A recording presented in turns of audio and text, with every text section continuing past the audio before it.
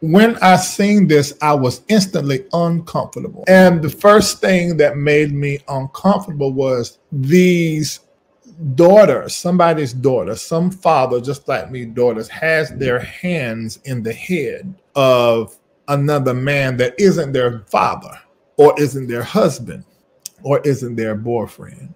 Now, in Black culture, when a woman puts her hand in a man's head, it typically means that there's some kind of or level of intimacy that that woman shares with that man.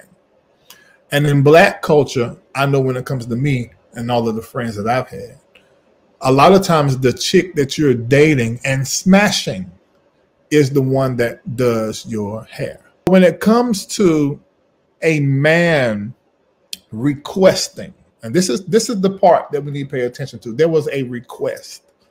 A man requesting that his best friends, number one, calling students best friends, inappropriate. The classroom and teaching, there are certain things that are in place, depending on the state that you're in, that you're supposed to abide by. Now, I was told when I was in the school teaching, you do not hug.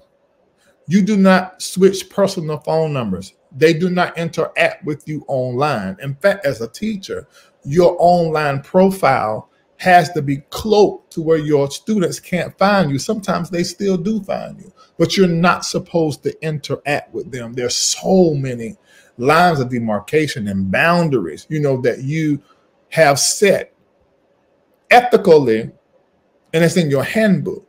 So when I saw this, all of that was going on. I'm like, wait a minute. And then I read an article and he called them best friends instead of students. I said, okay, all of this is inappropriate and this is not right. I thought about the fathers that are watching their daughters put their hands into some random man's head. So what's not random is their teacher. That nigga ain't part of the family. So, and even some of the part of the family members, call how folk is, you can't go sit in Uncle Lap. No, you can't go spend a night over to your cousin's house. Huh? It is weird.